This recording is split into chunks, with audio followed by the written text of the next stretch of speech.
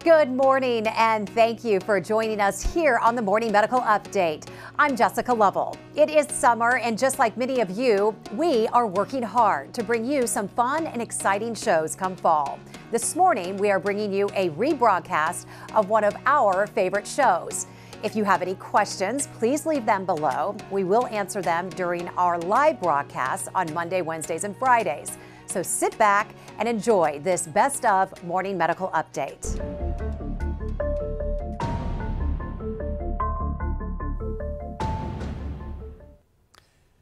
It's Wednesday, April the 20th, and this is Open Mics with me, Dr. Stephen Stites, the Chief Medical Officer here at the University of Kansas Health System.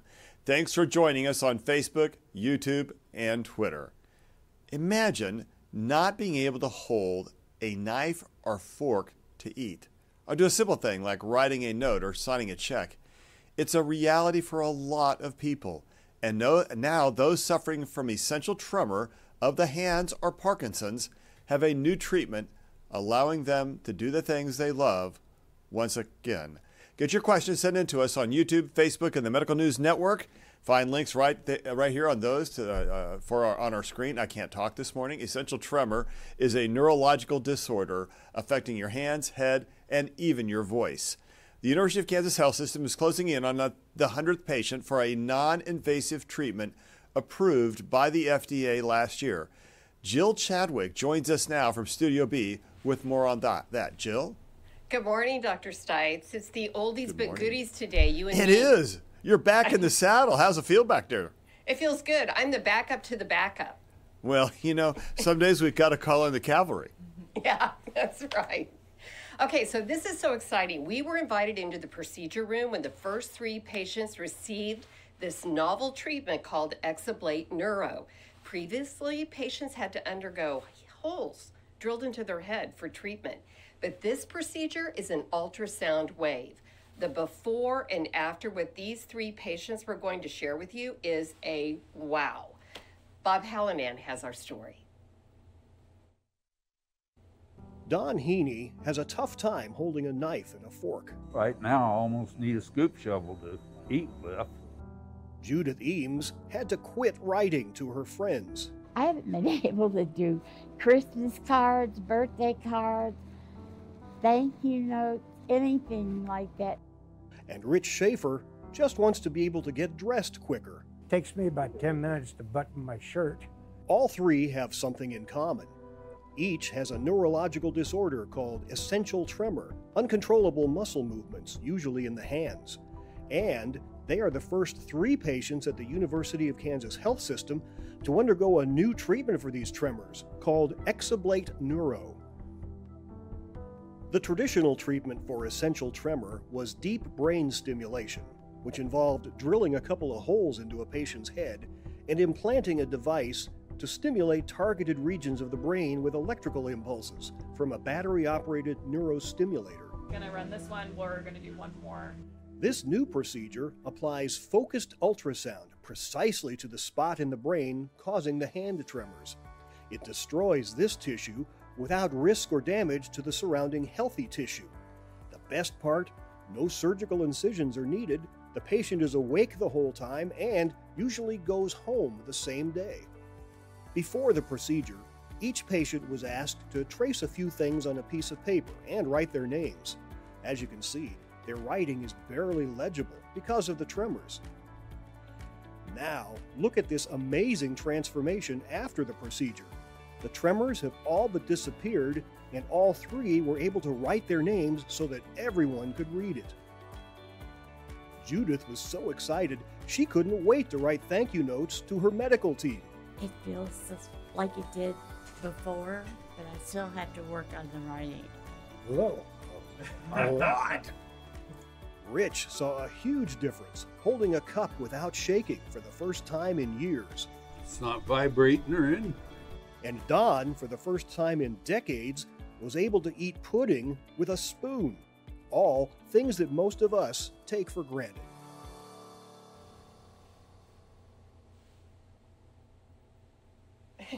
That just makes me smile every time I see that. And think of this, with COVID, people with essential tremor found simple tasks like washing their hands and putting on a face mask challenging. prior to their exablate neuro procedure. Another thing I didn't know, but I'm sure you docs will discuss, is the statistic that essential tremor is inherited 45 to 90% of the time. Thanks, Mom. Thanks, Dad. Dr. Stites? Hey, this is a big deal. This is a really big deal. And those pictures are great. Actually, I have a couple of patients I'm going to be referring to our experts here that because I'm learning about this procedure as we just visited. And I think its full name is MRI guided ultrasound ablation. Is that about right? Did I kind of get it close? Yeah, it's focused ultrasound. Well, focused ultrasound. There you go. And the product name is XBlate. So we're going to turn to our guest now. Joining us with how the XBlate Neuro works is Dr. Jennifer Cheng, a neurosurgeon here at the health system, and Dr. Rajesh. Good Lord, how long have I known you? Just about 30 years. 30 years we've known each other. Dr. Pahwa, a neurologist and director of the Parkinsonian Disease and Movement Disorder Program here. Also joining us via Zoom is Shirley Thurber Godbold. Was that close? A patient who has received, not bad for an old guy, received the treatment. Shirley, let's start with you. As we heard from the other patients, this XBlate treatment is really changing lives. How are you doing? I'm doing great. And in fact, I wish they'd hurry up and improve the second side so that I could have my right hand done also. My dominant hand was not the problem. Therefore, I wonder with my age if a school teacher changed me from left-handed to right-handed. But I'm back doing all the things I love. That is pretty amazing. So talk to us a little bit about when that happened. What has the disorder done to the daily things you used to be able to do before you had the XBlate? Uh-oh, you're on mute. Make sure you're off mute. It went. Okay. I was ready to quit two of the things I love. I have been an English handbell ringer for since I was 10. We won't tell how old I am.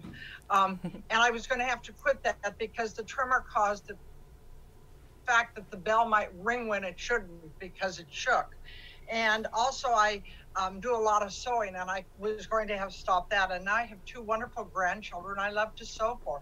So I'm back doing those things. I can eat things like coleslaw and rice without having to ask, would they please bring me a spoon? And those are things you don't realize. You know, those sacrifices we give up, those modifications we make in our life as we get older, do take a little bit of the joy away. And so when especially things like you've just mentioned, handbell ringing, I can imagine that would be really difficult. I was in a handbell choir. I don't think they really liked me very well. But something like what you've just described is remarkable in sewing. What a great hobby, and then not being able to do that. So you had the XBlate therapy. Tell us a little bit about how that was and then the results. It was great. I was aware that there were going to be some side effects to begin with, and they have gone away. Your balance is off a little bit. You lose your taste in your mouth. And of course, when I say I can't taste that, everybody's going, oh no, do you have COVID? Well, no, I don't. But now that's gone away. So I'm back to doing the normal things I did every day that I couldn't do before. And you know, my mother had this, and I started having it at about age 16 to 18. So I've put up with it for a lot of years. My family wanted me to do it years ago, and I didn't want to shave my head. Well, there was a blessing. I now have thicker hair, and I have a little bit of wave I never had before. So does that mean you think if I shave my head, I might get thicker hair back? I'm going to try that. You'll have to ask the specialist on that. Hey, I'll check that. Maybe I need a little ultrasound up there. It'll help me grow my hair back. That'd be awesome. All right. Well, we probably have some people who have questions on this treatment. Let's talk to our physicians here. Dr. Cheng, explain to us what XBlate is, how the treatment works. Kind of go through this a little bit for us. Okay, sure. So XBlate is the commercial name of the MRI guided focused ultrasound technology that we use.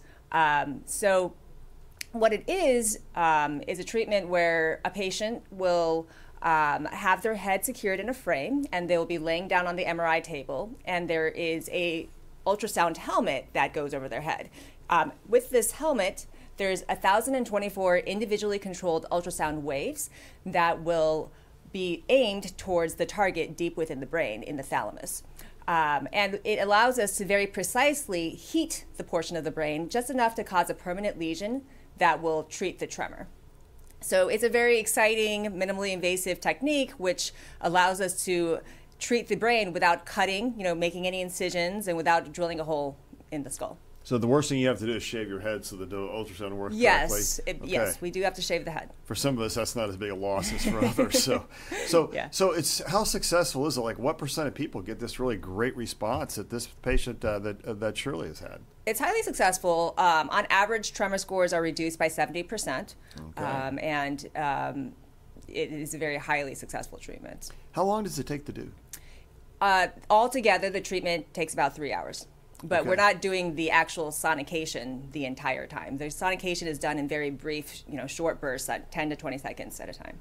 Now, we use this mouthful, MRI-guided, ultrasound-directed. So what does that all mean? How does that work together? Tell us how you put all that together. Okay, so the procedure is actually done in our intraoperative MRI scanner in Cambridge at KU. And the MRI-guided part of it is that while we're doing the sonication, while we're delivering the ultrasound energy to the brain, we are running the MRI at the same time. And that allows us to, on our computer, look at the temperature in the brain tissue. So we're looking at that very small spot in the brain and making sure the temperature gets high enough to do what we want it to do. That's pretty cool. And there's no staples and there's no sutures and all that. Nope. No that's impressive. And man, that's come a really long way. Yeah. Yeah. Good. Can you do that with tumors or other things? Or so actually, we are actively engaged in research to apply to other diseases. So one of those is epilepsy. So treating areas of the brain that are causing someone to have seizures. And then there's also active research going into using it to treat brain tumors and Alzheimer's disease, other things like that. Let's get that Alzheimer's disease things really revved up, because I'm sure that my wife thinks, I think you're getting a little bit of it. Okay, so I'm going to turn now to Dr. Rajesh Pahwa, the neurologist and director of our Movement Disorders Clinic. And again, he and I have worked together for 30 years here. We were comparing notes about who came first. I beat him by a year. He got on staff because my training program was just a little longer. So he's actually been on staff a year longer than I have, which that kind of made me mad. I thought I was the old guy. So Dr. Pahwa, talk to us about how this treatment was developed. So you need to remember, ultrasound has been around for over 100 years. We found out early that ultrasound waves cause heat. And initially, of course, 100 years ago, it was used in animals to destroy tissue and tumors. So this has evolved over the years. And how it has come down to helping essential tremor is that more than 50, 60 years ago, we were doing thalamotomies for essential tremor. With thalamotomies, we had to drill a hole, put a probe in the brain, burn the tip of the, heat the tip of the probe, and burn a part of the brain. So we knew thalamotomy was very effective. From that, we developed deep brain stimulation, where instead of heating the part of the brain, we just left the electrode in the brain and turned the power on, kind of producing the same lesion effect without the lesion part. So when ultrasound evolved, as well as MRI evolved, we were able to better visualize the brain and use ultrasound waves. The way I explain to my patients is, remember, well, not when we were kids, even now, we go out in the sun, hold a magnifying glass, put a paper underneath, and bring all the rays to one point and burn the paper. So it's similarly here, you are taking thousands of ultrasound waves, bringing it to one point and creating a lesion in the brain. And that's how you cause a thalamotomy, and that's how you help essential tremor patients. That's a pretty big deal. So our patient today described a little bit of a loss of balance and a loss of is that normal after this? So, of course, this treatment is evolving. You know, this is around for now, FDA approved for at least 5 years now. And we are learning how many lesions to create, where to create the lesions, and I'll leave that up to Dr. Cheng. But in our experience, we have found that initially after the procedure, a lot of patients do have balance difficulties. Majority of those improve by 3 months. And we believe when we start seeing more and more patients at a year, this would have completely resolved, because ultimately we are causing a lesion, we are causing swelling in the brain, so we will see some balance difficulties. So what's that's your experience? Do people get these to resolve over time? Yes, so the majority of our patients at the end of a month are already starting to get better from any sort of side effects that they will encounter after surgery. And balance is the most common side effect that people can have. Other times people can have some numbness or tingling, sometimes a little bit of difficulty with speaking. But the far majority of patients don't, by 6 months, they return to baseline. That is really remarkable. And I just think of all those patients who have essential tremor out there. How do you decide who gets it and who doesn't get it? So we have a discussion with our patients, and we do offer them the choices. So let me just say, first of all, if the medication is not working well for the patient, that is, they're already on medication for tremor and they either can't tolerate it or the tremor's just progressed and the medication is not treating it well enough, that's when we consider surgery. So then, we have elective brain surgery. So we have the option of deep brain stimulation, which was described earlier in the segment, where we place a wire, implant the wire into the brain and use electrical stimulation, and you have focused ultrasound. So those are the two options. And so there's a big difference. One is minimally invasive, and the other one does involve putting a wire and implanting hardware in. Yeah. So we give the patient the option. We say these are the different choices, and then they decide. Is there a reason then that you would prefer somebody to do the more invasive than the non-invasive? So sometimes a patient is very interested in having tremor treated up front on both the right hand and the left hand. Mm-hmm. So that is FDA approved, that we can do that with deep brain stimulation. With focused ultrasound, it's currently in study to show that that's safe and that's effective. So we all believe that it will be approved soon to be able to treat both sides, but it's not FDA approved yet. Okay. I think, we should not say at this stage that one is superior to the other. You're right. I mean, there are two procedures. They both have equal benefits. Of course, when you do deep brain stimulation, you have the advantage that you're not creating a lesion. But the negatives are you have a hardware in place, you're drilling holes, there's more risk of having bleeds and all. But you can also program the device to increase the stimulation if there are not enough benefits, or to decrease the stimulation if you have side effects. With focused ultrasound, it's kind of a lesion that is created. The benefits and the side effects may improve over time, but if the benefit of the lesion reduces over time, which we do know can happen in some patients, they may require re-lesioning. Okay. So, Dr. Cheng, we'd heard a little bit about the inherited nature of this. Anything you could do to predict whether somebody's going to get it or not get it? So sometimes people have familial inherited essential tremor. So in that case, it's autosomal dominant. So what that means is that if one parent has the tremor, then there's a 50% chance that any child they have will have the tremor. And often, as you hear, sometimes it could be something that starts fairly early in childhood, teenage years, but usually does not worsen until people are older, above 40. And then in terms of other people who don't have a familial form, we just don't know why they have tremor. Okay. Well, Jill, let's see what questions we might have out there. We have other questions coming in from our community. We do, and we have a couple of COVID questions, and then we have Isaac, who has a question that's kind of on the bubble. So I'm going to get these COVID questions out of the way, and then there are more tremors and Parkinson's and lots of questions to come.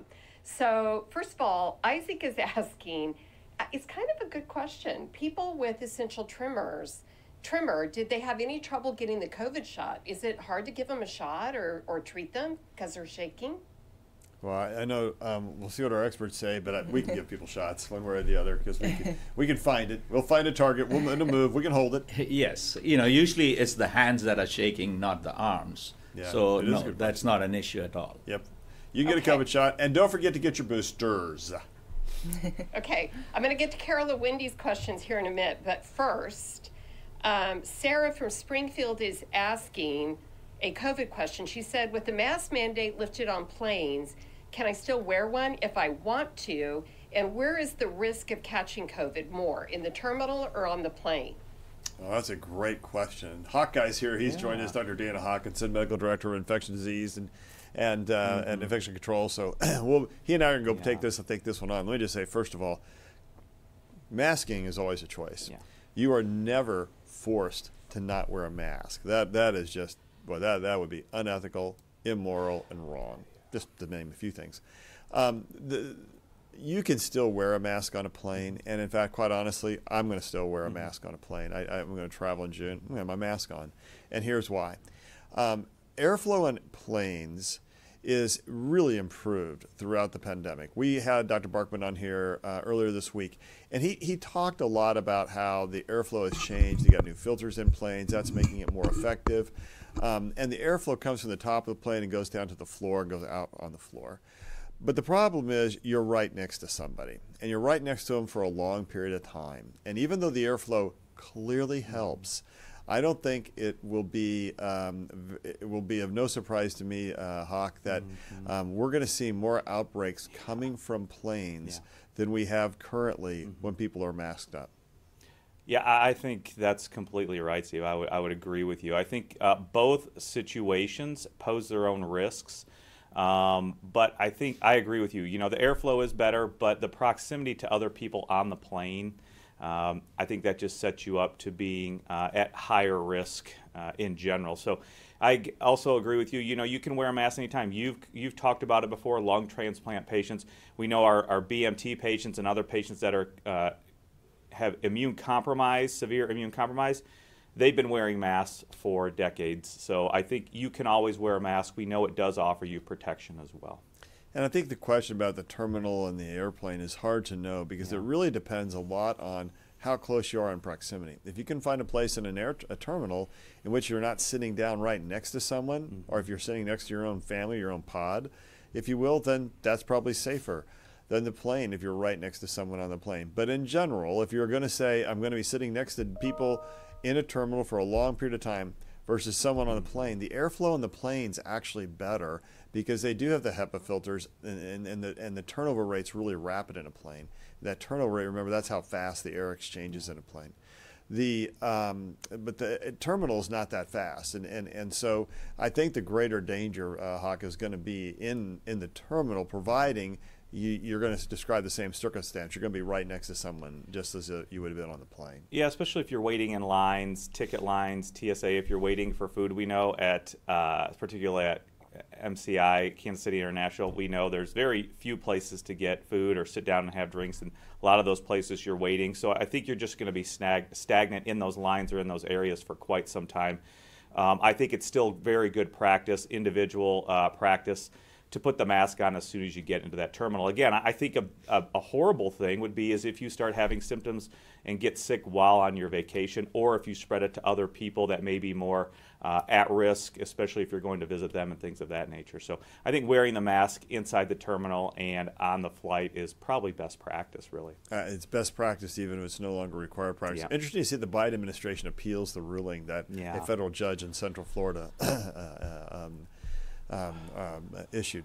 You know, the next question is, do masks help protect us, I think, Hawk, from getting the disease? I mean, we know masks are primarily designed to prevent your germs from getting out into the world, but the masks also help protect us. And I think the answer to that has been yes. Yeah. And the better grade mask you do, a KN95 works better than a simple face mask, but works better than a cloth mask, and an N95 works best. Yeah, I would agree. I think, I don't have the reference off the top of my head, but we know in that article that was published, it was a randomized control trial, those people that were vaccinated and masked, they still had very good protection against infection, even when they are in those situations where others around them weren't masked. So, yeah. Excellent. Jill? Yeah, Tom from Pittsburgh, he wants to know, if people ditch masks, are we going to see more long-term COVID cases? Yeah, I think the question that is really, are you going to see more COVID when people don't have masks in mass settings? And the answer to that is you're going to see more COVID. Yeah. We're going to look at a heat map in just a moment after Hawk gives our numbers, and that'll help answer this question a little bit more. But the simple reality is if you don't have masks in congregate settings, whether it's a church, any indoor environment, an airplane, a terminal, a restaurant, et cetera, you're going to see more COVID as transmission raises up. And we know that transmission is beginning to increase across the United States again with the new Omicron wave. So, yes, you're going to see more COVID, and therefore you will see more long COVID, right? Those things are going to just travel together. All right. Any other questions right now? Or we're gonna move on? Not now. I'm going to hold these Tremor questions and Parkinson's. Hit me up in a minute. Excellent. Go ahead and do the numbers. You bet. Doc Hawk. Yeah, hey. So still under 10 active infections in the health system. We know we've been in those single digits. Right now, 8 active infections, 2 in the ICU, 0 on the ventilator, 14 in that recovery period. We've inched up just a little bit, Steve. We have. We've seen cases overall increase in the nation. There's been a slight increase nationwide, especially in particular regions, i.e. The Northeast. We have seen a little bit uptick in hospitalization in that area too, but I think as we get further into this, we have to understand what are those hospital practices. Are they still testing everybody? Is it for symptomatic COVID? That remains a little iffy, but we know as cases rise, 7, 10, 12 days, 14 days later, we have to expect hospitalizations to rise. So we're just kind of waiting to see what the overall trend will be, and unfortunately, we need to continue to wait for that information. So I think, let's take a look at this heat map, because I think it really shows the story. A week ago, this map was almost entirely very light color, very light yellow, and 2 weeks ago it was all the same, very pale. You can see the Northeast beginning to heat up again. You can see the outbreak in Colorado. There's one down in Texas, a little bit in New Mexico, and now along the West Coast as well. So, historically, these have occurred in different waves and rates. If you'll remember, the first variant after the main, it kind of started, actually, the hotspot was Springfield and spread throughout the United States along interstate highways. And now we're seeing it up in New York, which is similar to what happened with Omicron initially. And now it's kind of it's going to wash toward the center of the country. So I think we're going to see that same story that you're seeing in New York, where things are turning pretty hot in the Northeast. And now beginning to emerge in the West Coast and clearly in Colorado, a little bit of Wyoming, that we're going to start seeing it emerge here in the Midwest probably in the next 4 weeks. We know that Johnson County had an uptick in numbers. We know we've had more employees out with COVID.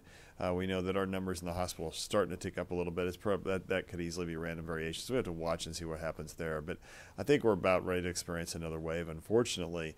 And what we have to know is that if the vaccination still keeps us safe, and masking if you have doubt or if you're worried about your own health also helps keep you safe, because what we've proven over and over and over again is that the rules of infection control travel with you, protect you, and keep you safe all the day long, and they will in the next wave as well. Another big piece of news is that Moderna is saying that trial results suggest the redesigned vaccines can better protect against variants, Hawkeye. Mm-hmm. Encouraging news. We need to see more data. Yeah, absolutely. I think we're all kind of waiting for that further data. We know that initial data, again, done in non-human primates, just looking at antibody levels with an Omicron-specific spike, didn't really show an increase in antibody levels, but I think we have to take that with caution as well, because we know, obviously, immunity is not just about antibody levels. So I think we're all excited to see this, and I think there is a lot of ground to cover moving forward with the vaccinations regarding what is the vaccination makeup going to be?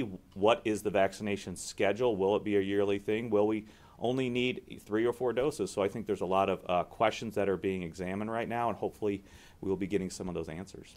Yeah, and I think this is a really important development, and I would not be surprised at all. I don't think either of us are going to be surprised that these vaccines, which are pivoted a little bit more against Delta and Omicron, are going to be more effective. I would also not be surprised that that's what the type of vaccination we end up getting in the fall. Yeah. So we'll see how that goes, but I think it's encouraging news. The CDC, though, dropped all of the all nations and all other countries from its coronavirus do not travel list. I think that's basically kind of like throwing the flag there. It's like we're waving white flag. It's not going to make a difference. Coronavirus is everywhere. It's hard to imagine that it really makes a difference. And I think you and I have been kind of saying that for a while. Yeah, and I agree with that. I think if you are traveling, I would absolutely recommend you be up to date with your vaccination. But we've known this has also hurt countries. We know that when South Africa first identified the Omicron variant, there was a shutdown of travel there. There were issues there. That hurt that country. That also hurt the expansion of science and knowledge, supply chain, all that stuff. So I think this is probably a good move by CDC. I think we know now that there is global circulation of the virus, and that if you are traveling, especially out of the country, just understand that circulation is there, that virus is there. You are still very much at risk. All right, so important news on the COVID front. We'll keep a very close eye on it, as we always do, about what that means for our area. and especially if we start seeing a rise in hospitalizations that threaten our ability to take care of patients with all diseases, as we experienced in the Delta and the Omicron wave previously. Hopefully, that higher rates of vaccine and some natural immunity from prior infection, especially from Omicron, are going to help protect us against the BA2 subvariant. But time will tell that. We know that in England and in Europe, where they've had a very large wave of the BA2 subvariant, they did see somewhat of a rise in hospitalizations, and we'll just have to see how that goes. And I would say, too, Steve, we've also been proponents of the outpatient therapy. If you think you have symptoms, please go get tested. Get that outpatient therapy, which is very efficient and effective at reducing your risk of hospitalization as well. You know, Paxlovid obviously is on the top tier. We do have those monoclonal antibodies. We have some other things in the lower tiers as well, but hopefully the supply of Paxlovid right now will continue to increase. People can get that. It's readily available.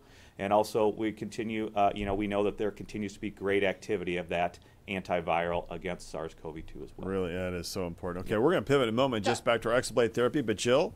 Yeah, one real quick question. Brandon, Please. who's on YouTube, has got a COVID question. He says that I'm on day 6 of being COVID positive, and my symptoms have cleared up completely. I also tested negative on 2 rapid tests. Am I safe to end my isolation today, day 6? No symptoms. Good question. Hawk, what do you think? Yeah, so after testing positive, we would recommend you don't test again. I don't think there is a need for that. And as far as the latest isolation guidance, I believe it's 5 days, isn't it? And then wearing a mask for the rest of that 5 days to complete a total of 10 days. So, you know, you really should be good. And again, the best evidence that we have is that if it is, 8 to 10 days to when your symptoms started, you really shouldn't be shedding virus in that infectious doses or even spreading active infectious virus after that 8 to 10 days. So you should be safe. You would be in line with the isolation and quarantine guidance, but I would still suggest if you do have to go out to be wearing that mask and do that. I think that's extremely important. Yeah, I think 5 days isolation, then 5 days of making sure if you go out you mask, and that helps keep everybody else around you safe. So. All right, well, let's get back to our discussion on Exablate therapy. I'm here with Dr. Jennifer Cheng, a neurosurgeon here at our health system. Again, welcome. And Dr. Pahwa, a neurologist and director of the Movement Disorder Clinic. Also joining us via Zoom is Shirley Thurber Godbold, I said it right, a patient who received the therapy. Shirley, what would you say to anyone who may be on the fence about getting this new therapy? What do you think? Are there reasons to do it? I want to share something with you. The night before surgery, my husband and I were in the hotel having dinner, and with my left hand. Now I'm using my right here, so you can see I still have the tremor. So this is why I'm waiting for the FDA to approve it, and so I can come back and see Dr. Jennifer. But here's my left hand. Look at that I would difference. say to you, please don't put it off. My family has said to me, I don't know how many times, if your mother could have done this, because she got to the point she couldn't sign checks or anything, she'd have done it in a heartbeat. I put it off 3 years because I'll be darned if I was going to have my head shaved. Well, don't put it off. Have it done. It's worth everything. It's made a huge difference in my life. I no longer have people looking at me strange when we're out to eat, or I no longer have to have my husband cut my meat so that everything doesn't end up in the middle of the table because I can't control my hands. So don't put it off. Go have it done. That is great advice, and what a great example and a great testimonial. That was great. So Dr. Cheng, that's got to encourage you, right? That's got to get you a little bit of a high there. Yeah, it's very rewarding. Treating people who have essential tremor, Parkinson's disease, it's a very rewarding profession because you can see that people's quality of life improves. That is just remarkable. So what's the cost like, and does insurance cover this? So it is an FDA-approved treatment and is covered by insurance for the most part. It is also covered by Medicare. It's going to be overall for the hospital system, it's going to be cheaper than deep brain stimulation because we're not implanting hardware. But yeah, it's covered. That's a big deal. That's a really big deal. So, okay, is there any reason in the COVID crisis that you should wait or do it, or how does COVID affect this whole story? I think that it's a nice option with COVID being around because it's minimally invasive. Someone's not under general anesthesia. Someone's not admitted to the hospital. It kind of decreases the exposure risk of the patient getting the treatment. Yeah. So I think that, we shut down all of our surgeries and procedures at the beginning of the pandemic. We did. That was bad. I don't think we're going to do that again. Oh, God, no. But Let's I think, even if we had to draw back, this procedure we would still do. We would still offer. That's a good thing. So, Dr. Pahwa, in movement disorders, has COVID had an impact on those with movement disorders? Well, some of the movement disorder, yes. Like Parkinson's disease, patients being home all the time, not being active, both it has affected them psychologically as well as physically. When we talk about essential tremor, where you're really looking at a quality of life thing, where it's the shaking, it's no different for them than you and me. So in some cases, yes, but most essential tremor patients, no. You look at COVID and it has such an impact with brain fog, et cetera. The people who have brain fog, does that aggravate their underlying movement issues? So any kind of illness, whether it's brain fog, whether it's just getting COVID, whether it's just having a head cold, all of those can worsen movement disorders. And it can also be just having stress. Day-to-day stress can also affect it. So yes, all these things can make symptoms worse. Yeah, I think that's really important information. And just one more reason to make sure we treat COVID right.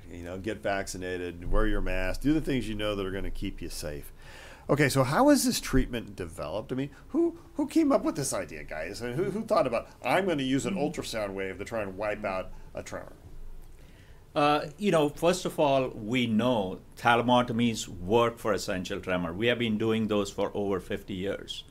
It was the ultrasound, which produces heat, was initially used for tumors because they are large objects. You cannot damage the tissue around it. But trying to get to this little point in the brain, in the thalamus, was trying to get the right software, getting the MRI, finding where the VIM is so that you can actually get all the ultrasound waves in one little spot, and that's been the big change. So I've tried to be the Patrick Mahomes of fly fishing. Not really, people. I'm nowhere near that good. But, injured my elbow a little bit. They did ultrasound therapy in my arm and my shoulder. It warms up the tissue. It makes it feel really good. Same kind of thing?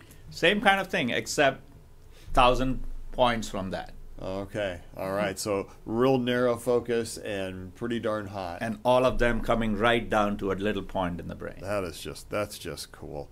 Okay. So Dr. Cheng, how long does this treatment last once somebody's had it? So there are some rare cases where tremor kind of comes back within the first 6 months. And for those cases, we've been successful in offering a repeat treatment to get a more permanent result. But in general, it could last for years. We really don't know. Tremor slowly gets worse with time, and this is not a cure for tremor. So still, over a period of many years, tremor could get worse again. But the treatment should improve one's quality of life now and for a number of years. So Shirley, how long ago did you have your treatment? Hang on. I had my treatment done August 4th of 2021. Okay, and how's it holding out so far? You're still doing great? Perfectly. I was going to tell you, when my students from 50 years ago, found out I had this done, and I was explaining to them the halo and everything, the kids said, couldn't they have tightened the screws in your head a long time ago? I said they didn't have the technology. I'm not seeing any regression, and that's why I say as soon as they approve this other hand, I'll be back to see Dr. Jennifer. I want the other hand done also. And you saw the difference. Oh yeah, that was a really cool deal with it. Was that a Coke you were trying to hold her coffee? That was impressive. A Coke. It was a Coke, yeah. It's kind of early in the morning for a Coke, isn't it? I'm just saying. I don't know. I'm not a coffee drinker, so. Okay, there you go. All right. Well, I'm with you about that. On purpose. Yeah, I did pour it on purpose for you. Dr. Cheng, what's the one other thing folks need to know? I just think that, if you're struggling with tremor and, you're just trying medications or just living with it, you don't have to live that way. Just come to KU, get seen, and there's other options. There's plenty of other options, and this one is a very exciting new option. That's approximately a really big deal. Jill, what other questions are out there? Or if there's any reporter questions today? Yeah, we got a few. You've asked a lot, and it's been very helpful. But Cindy, she's really from Independence, but she says she's in Chicago today watching with her daughter. She wants to know, when symptoms start with tremor, how fast do they progress? Do you just wake up one day and you're shaking, or is it a progress? Dr. Pahwa. So essential tremor is a disorder which starts very slowly. It can start as young as a teenager. It can start as you get older. Most of the people with essential tremor start in their middle life, so to speak. The thing is, this is not something fast progressive such as Parkinson's. It takes years for the tremor to come, and in some patients the tremor does not worsen over the years. So there are a lot of people out there who have had essential tremor for 20, 30 years, and it is still not impacting their life at all. On the other hand, there are patients who over 5, 10 years, their tremor can get so disabling that the medication may not be helpful, and they need something like the focused ultrasound. Okay. Tara is asking, is the focused ultrasound painful?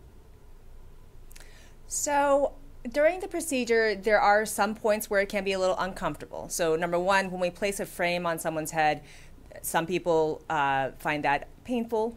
We use local anesthetic to numb the scalp. And then when we're actually providing the ultrasound treatment to the brain, in general, it is not painful. Only when we have to use kind of high power do sometimes people have a little bit of pain. But we provide pain medication during the procedure to help patients get through it.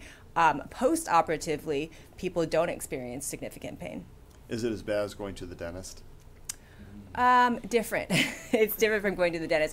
I've heard people say it sometimes feels a little hot, a little like heating sensation. So dentist, that would be almost more like deep brain stimulation because we drill in the skull. Yeah. That's very similar to being in the dentist. But that's you're more asleep for, right? I'm taking if you're drilling. For deep brain stimulation, we have someone sedated during that portion, and then we wake them up during other portions. And then when people are getting this done, can you do it in the outpatient clinic, in the operating room? Where do you do it? So we do it in our intraoperative MRI suite. So essentially, it's in our OR area in Cambridge. Some hospitals have it done more at an outpatient center, depending on where they have it done. Okay. Jill? Okay, Wendy says, I have ET and most of my 5 siblings do. She said, my dad was eventually diagnosed with Parkinson's. What is the process for being evaluated? So you need to see a neurologist to assess, first of all, if a person has Parkinson's or essential tremor. Just because someone has essential tremor does not protect them from having Parkinson's. In fact, often people have essential tremor for 10, 15 years, and then they may start having the Parkinson symptoms such as slowing walking, slowness in daily life, and you reassess and say, oh, you're also developing Parkinson's disease. Fortunately, we do have a special scan available called the DAT scan that can actually take pictures of the brain and see if there is dopaminergic dysfunction, which would go more along with Parkinson's, and if the scan is normal, it will still mean that they do have essential tremors. Okay, so that was the question, too, on how you tell the difference between Parkinson's and essential tremor. Well, there are a lot of different ways we do. DAT scan, of course, is one way. But like I mentioned earlier, patients with essential tremor have the tremor for a long time. Patients with Parkinson's usually have tremor for a short period of time. Patients with essential tremor have large, untidy handwriting. Patients with Parkinson's disease have small, very tiny handwriting. Patients with Parkinson's have more than tremor. They have slowness, they have stiffness, they have walking difficulty. Patients with essential tremor really purely have tremor. Then we look at what body part the tremor is. Patients with Parkinson's have more tremor in their hands, which is more what we call a resting tremor. Patients with essential tremor more have it in their hands, their head, their voice. So there are also other ways to try to differentiate. And finally, the medications. Some medications work for essential tremor, some medication work for Parkinson's disease. Okay, so we have some people, I think, that are kind of like tuning in. So we're going to cover real quickly just some old ground. Carol wants to know, is this a clinical trial or open to patients? Dr. Cheng. It is open to patients. FDA approved. Okay, Debbie wants to know, what qualifies a patient for the treatment? Do you have to have a referral? This a lot to unpack here. Listen, how long does it take to get in for an appointment? Does it always affect your voice? My brother and mom both had Botox injections for vocal tremor. Are these connected? Okay, so that's a lot of questions. A lot of questions. We got 3 or 4 in there. Yeah, you do need a referral to be referred to see a neurologist, and then they can then refer to the neurosurgeons, so to my group. So Dr. Pahwa's group is a neurologist, and typically, if you have tremor, we're going to want to see that you've tried medications, But if if the medications don't work, then surgery is absolutely, the next step to take. And so we do assessments, and we make sure that that we've shown that you do have disabling tremor, that you've tried medications and they're not working well enough. And then we also do a few other studies, like we look at a head CT, a CAT scan of the head, to see if you're a good candidate for the procedure. If you have a vocal tremor, that certainly can be part of essential tremor, and Botox injections are a good way to treat them, but the Botox injections need to be repeated. The Botox wears off over time, and so they typically will inject, and then over time the tremor comes back, and then they get another injection every 6 months or so, 3 to 6 months. So one thing to mention here would be we still do the surgery for people with hand tremor. They may have additional benefit for voice tremor. So if someone has more disabling voice tremor and very little hand tremor, they may not be candidates for this procedure. Would they be a candidate for deep brain? No. The patient who is a candidate for focused ultrasound would also be a candidate for deep brain. Okay. Okay, Linda, who is watching on YouTube, wants to ask, is Exablate Neuro used for I can't say that word. Familial. Thank you. Tremor. Familial, tremor. Actually, I know what it means. I just have trouble saying the word. Yeah. That inherited stuff. Absolutely, it is. Okay. And then just a couple of more. Oh, Joellen probably didn't hear, but does progression of essential tremor come on suddenly or progresses? Sounds like it comes on over a long period of time. Right. So it comes up slowly and it progresses slowly. If someone wakes up suddenly with a tremor, it may be that they had a stroke or something of that sort. It would not be essential tremor. Yeah, so if you wake up suddenly with a tremor, you need to go to the emergency room and be evaluated. That's correct. Much different, because if there is a stroke, we can intervene with that as well. So don't wake up, have a tremor, and then wait to get into the clinic. Okay, we have a COVID question that we're going to kind of round out with. Joyce wants to know, if I take a statin, am I able to take Paxlovid? Lovid. Yeah, I'd have to look at the specific interactions with that. We know there's some interactions with medications, particularly medications that are metabolized through the liver. Just have to look exactly what that is. Obviously, for the statin, you can probably also go off of that medication for that small amount of time. We know patients who are on immunosuppressives particularly have significant interactions. So again, talk with your medical team, and I would have to kind of look at that specific drug, just because we know so many people are on the statins, but I can try and get a quick answer for you for that one. Yeah, I think the statins you have to hold for a few days and take the Paxlovid. So, which I think is reasonable. It is, and you're not going to. There's not going to be a big problem if you held your statin drug for a day or two, or 5. I mean, the impact of Paxlovid is so great; it reduces the risk so far. I think it's clearly worth holding a statin for a few days if we need to. All right, team, let's go talk a little bit about our final questions or final thoughts from this morning and from our guests. I'm going to start, Dr. Cheng, with you. Final thoughts for the day. Yeah, so final thoughts. We're all very excited to be able to have focused ultrasound at KU. It's been with us for over a year now, but we're the only center in the region that offers this a treatment. And I'm just excited that we're about to do our 100th case. No, that's a very big deal. Well, yeah. Congratulations, and thanks for being down. We got to bring you back. And I just have to say, Dr. Pahwa, with brilliant people like this coming to one, it makes me feel better. I got somebody to help me when I get old, like you. Thank you. I'll be getting old with you, though. I know we are. That's a good thing. So, final thoughts from today. So, essential tremor can be disabling. It can really affect patients' lifestyle. We had deep brain stimulation that was approved over 25 years ago. And then after 20 years, we had focused ultrasound approved. The thing is, we still need better medications because we would like to avoid any kind of surgery if we can help patients with medications. I can tell you, in my last 30 years, this is the first time I have 4 clinical trials ongoing for essential tremor, and some of them are very promising. If you are interested in participating in it, email us at pdetcenter@kumc.edu or visit our website. Pretty good stuff. Doc, Shirley, final thoughts? Well, I have to say it's the best thing other than having my 2 daughters that I ever did. And I really think people should think about doing this. If you've gone over a long period of time and they keep giving you meds and they up it and it doesn't get any better, this is your option. Yeah, that is. We really appreciate your coming on to give your testimonial today. It's stories like that that help us remember that science really matters. Science does deliver miracle cures, or what feels like a miracle cure like this. I'm an advocate for it, let me tell you. And you've done a great job advocating, and so thank you.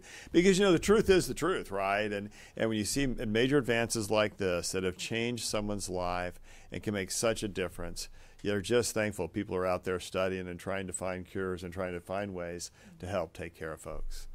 Hawk, final thoughts? Yeah, again, I think that's a great answer about great question about the drug-drug interactions with Paxlovid. We know they have quite a few. Looking at the statins, it's different depending on what statin you're on. For a couple of them, they say, hold the doses. Don't be taking at least 12 hours before starting Paxlovid.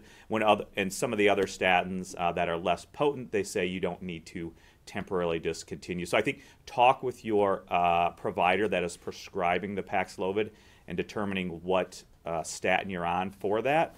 But I think that's a great question because we know there is interactions with quite a few drugs with Paxlovid. But final thoughts, Steve, what we do is not neuroscience and it's not brain surgery, obviously, like our very esteemed colleagues here. We try to continue to endorse those simple messages. Those simple messages continue to be, please be up to date with vaccination, all of your vaccinations, whether it's Tdap, shingles vaccine, especially the COVID-19 vaccines. And you can do those simple things now because we know it is going to be incumbent upon you as an individual to protect yourself, protect your bubble. Now doing those things, as we have seen a reduction in restrictions or total dissolution of restrictions and mandates, including mask mandates. Know the important things to do. Those are very simple. Wear your mask, do good, adequate hand hygiene, be outdoors, stay distance if you can. All of those things will help continue to protect you from COVID-19 and the ramifications of that, especially hospitalization, severe disease, and death. We've talked before about faith, the intersection of faith, hope, and science during a pandemic or during any type of disease you have. What I know is this: hope helps us get through the times while we have faith in science to help us get an answer. What you've heard today is a remarkable story, but it's true for so many different diseases that when we hang in there and we have hope for it getting better, then we can hope that COVID will end. We can hope that treatment will get better. We can hope that there will be a day when the pandemic doesn't try to have such an effect on our lives. It's not up to a federal judge to decide when and when it's not time to mask. That's up to your personal choice. And what you can do is continue to hope with all of us. And just like Shirley, hope for a better day because science will help us, and science has helped us. And real science delivers real treatment, and sometimes it delivers real cures. That is what science does. And it is a remarkable story. And it's a great journey to live long enough, Dr. Pahwa and this young doctor, brilliant Dr. Cheng, to watch people like that come in and help deliver hope for millions of people. Shirley, or sorry, Jill. I'll get the names right. You want. Thank you, Dr. Stites. It's been a great program this morning. But before we let everybody go this morning, one real quick important headline about what is happening on college campuses as a result of the pandemic. And joining us with some important information is Dr. Nawalnik, Greg Nawalnik. Hi, remember me? Yeah. Hello, okay. Buddy. I know. Justin and Alexis both were busy this morning. But so the pandemic is making a mental health crisis on college campuses across the country worse. That's the headline. How are students coping? Well, in some ways, you could argue not really as well as we'd hope. And I think we're seeing the data tick in that direction. And, when you think about going to college, really, ultimately, so little of it is about the coursework. And it's really a lot more about this kind of individuation experience and taking that next developmental step. And what we saw with the pandemic was kind of a pullback of, people that they get excited to look forward to going away to college and having a good time, meeting people, making friends, making memories for the rest of your life. And instead, for the last couple of years, people got messages of, not so fast, just settle in back at home and log on. And when you think about when you attend a class, you attend the class, you sit through the lecture, and then afterwards you leave with all the other people in your class and you can kind of share the experience of, wow, that was rough, or that was heavy, or that was interesting, and just have that kind of social interaction. And to have that stripped, the pressure stayed, but then you had the isolation. And also there were no parties, no good times, no new friends, just more of, mom's grilled cheese or whatever, which, whatever. But the idea here is that there was definitely going to be an impact of this. And I think that then once there was the next year was kind of okay, we're going to go back to in person. And then again, people got excited, ramped up, even moved in and then pulled back a second time. And the amount of frustration that's there, there's really not a lot of question as to why we're seeing these numbers and these increases in depression and anxiety, because it was very unsettling. And it really threw a wrench into an already challenging and complicated life step. And so, and the other piece of this is when we see the data, there's also I think it's an underreporting, because there are people who are just kind of white knuckling, but don't acknowledge and don't access care and aren't going to report their symptoms. And so they're still, just because they're not reported, not identified, doesn't mean they aren't struggling. They just might minimize what their actual struggle is. And if they actually spoke to a professional or actually engaged someone, they might realize, oh, I actually really am kind of in a bad way. So that's what's been going on around all of that. That's kind of unsettling when you look at the stats, that they went from 21 to 35% are saying that they are more depressed. So that makes me feel a little bit personally uncomfortable. So what do we do ultimately? I know you got a patient that's waiting for you, but what is a piece of advice that you can give us to get engaged with these kids? Well, I think it's number one, nothing changes in terms of the adaptive coping skills. There's not a different set for college students as opposed to the rest of adult world. It really comes back to a lot of the same things. Avoid isolation, even if you're not away at the big university and going through rush, you can still interact with people. I mean, I think I've had patients who have struggled with this, and I advise that, while looking forward to getting back to in-person, you can actually send out an email blast to your class and offer a time for like a Zoom chat, just to kind of get to know each other and be able to socially connect. In addition to that, people primarily will already have their own social support center, whether that's family, friends from high school, and I think that we have to look at maintaining that connection and really leaning on those things at these times. And also there's acceptance that this is hard. This is still, it was already going to be a period of adjustment. This complicated it, made it much harder. So the more that we can actually identify with and own and accept that experience, the better we're going to be equipped to deal with it. And if you're noticing that none of this stuff helps, and I mean, the other part is don't try to self-medicate with alcohol or drugs. Marijuana 420 today does lead to mind. These are depressants that can actually wind up leading you to feel worse, make it harder to find the adaptive things to do and the positives of your experience. And so we want to be aware of that. And also, for family members of college students who might be struggling around this, just keep an eye on them and just be aware of variance from baseline. And if you're noticing that, maybe their favorite band is coming to town or something, and they just don't seem to care about that at all. If they were formerly engaged in any clubs or sports or activities, and now they just kind of don't want to do it, these are signs that something may be going, very wrong. And it's good to reach out and give them the opportunity to talk about it. Sometimes it's just giving the words to it really does help to disarm some of this. That last piece of advice is really good. If things aren't seeming just right or normal, to ask them questions, right? Yeah, it's important to talk. Yep. All right. You are important too. Thank you so much for sticking out with us. All right? Oh, sure. It's always great. Go help your patient. All right, thanks. All right, take care. Mother's Day is just about a month away, and we want to hear some of your ideas. There is a QR code on your screen right now where you can email us a short video with your favorite gift or what you're hoping for this year. You can also email us here at Medical News Network at kumc.edu. That address is on the screen. And if my husband and my daughter are watching, I want to eat grilled steak, play cornhole with the family, and I wouldn't turn down something sparkly.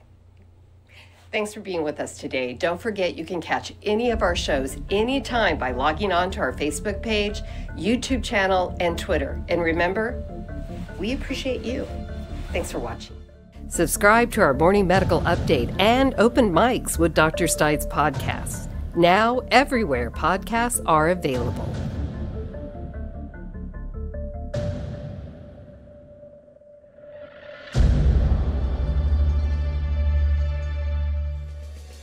Thank you so much for joining us this morning for this Best of Morning Medical Update. You can catch our live broadcasts every Monday, Wednesday, and Friday. And don't forget, you can always email us at medicalnewsnetwork@kumc.edu or reach out to us on Facebook, Twitter, and YouTube. We will be back to our live shows 5 days a week starting September 6th. So please go out, make it a great day.